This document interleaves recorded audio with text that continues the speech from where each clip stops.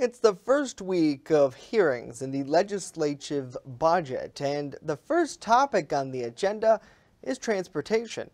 Our New York State Capitol correspondent Elise Klein breaks down the highlights of the hearings and updates us on the progress so far. On the first official day of budget hearings, lawmakers discussed Governor Kathy Hochul's state budget proposals on transportation, targeting investments towards New York's roads, bridges, airports, rail facilities, transit systems, and ports. Some lawmakers feel New York's roads and bridges funded through the Consolidated Highway Improvement Program, or CHIPS, should be a priority in the legislature during these budget talks.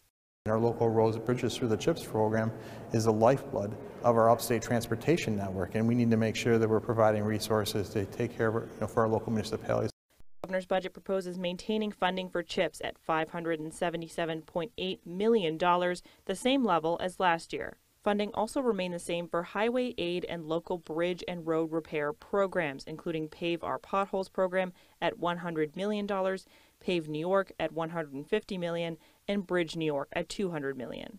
David Miller from the New York State Association of Town Superintendents of Highways says the price of construction materials has increased 25% over the past 2 years, and they need more funding.